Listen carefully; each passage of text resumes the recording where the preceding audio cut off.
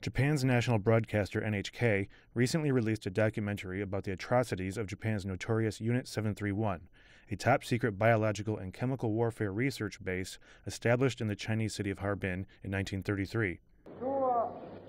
At the end of 1943, we conducted human experiments on about 50 Chinese people to test if a vaccine was effective or not.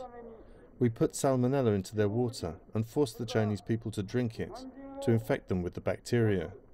About 12 or 13 people died in that experiment. At least 3,000 people were killed during experiments at Unit 731. Civilians and prisoners of war from China, the former Soviet Union, the Korean Peninsula, and Mongolia all perished at the hands of the Japanese. Gary Engelbrandt, CGTN.